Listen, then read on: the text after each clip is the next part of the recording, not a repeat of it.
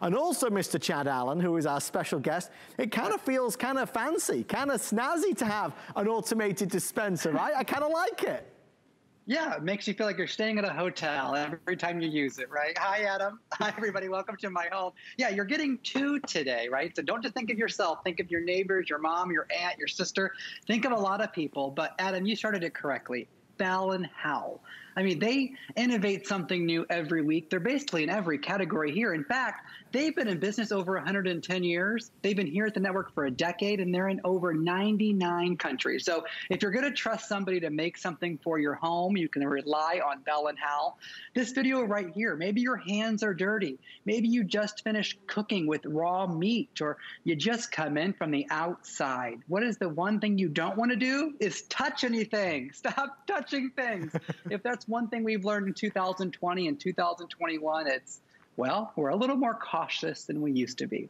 There's a see-through container that makes it really convenient to know when you're running low, but we're talking soap, hand soap, dish soap, hand sanitizer, face wash, any liquid you put into the filled top container, you're able to use in this automatic soap dispenser. So I'm gonna give you a little tour. I'm gonna show you how I use it real quick. This is the unit itself. This container right here is over 9 ounces. You probably already noticed, this one's empty, but when I put my hand underneath, watch what happens. It lights up, it illuminates the inside. It stays on for 3 seconds and then automatically turns off. I didn't move my hand. Look, my hand is still there and it's shut off. Watch, I'll show you again. Look what happens. That light comes on and then it goes off automatically after 3 seconds. It stops dispensing. But if you don't want 3 seconds, that's okay. I can put my hand there and quickly pull it away, and it automatically shuts off. But now you're probably saying, all right, Chad, I get it. But how much soap is it putting out? Is it wasting anything? No, no, no. Bell and Howell, the innovators they are, I'm going to show you on a green sponge. It automatically dispenses the right amount of liquid depending on the thickness. It's just so brilliant. When I put this underneath, I want you to see what happens. See that pink soap go onto the green sponge? This is my dish soap.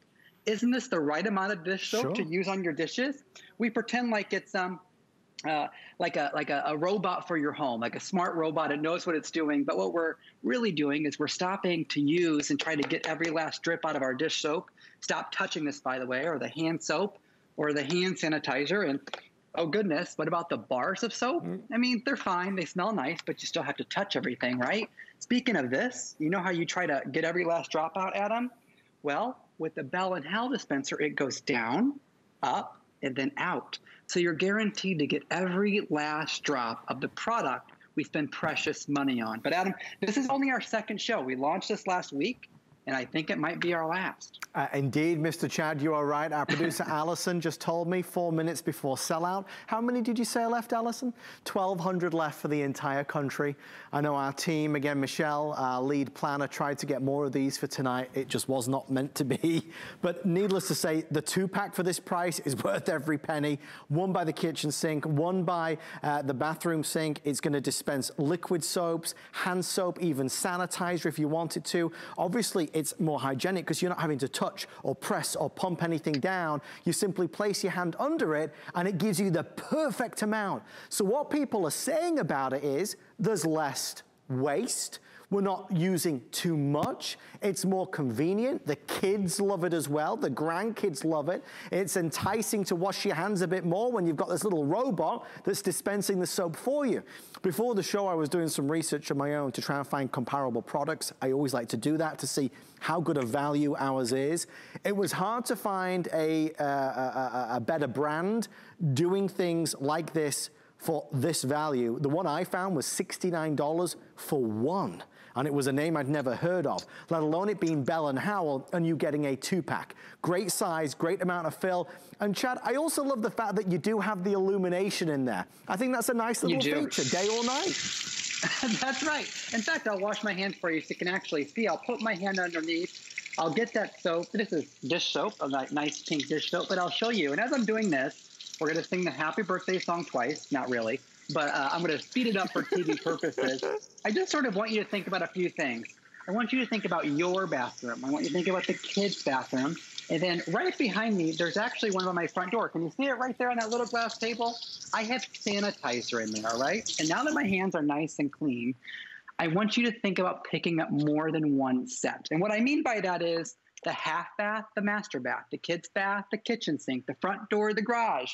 I had a mom write me and she said, Chad, like you have by your front door, this is sanitizer. If I put, you can see it illuminate, which is so cool. She said, I pop it in my purse because when I take the kids to the playground and to the park and we do a little picnic, they don't have to touch anything. I can share this with other moms because I'm not worried about them grabbing my bottle and using the pump. I can just set it right on the picnic table, on the playground, and everybody can use it.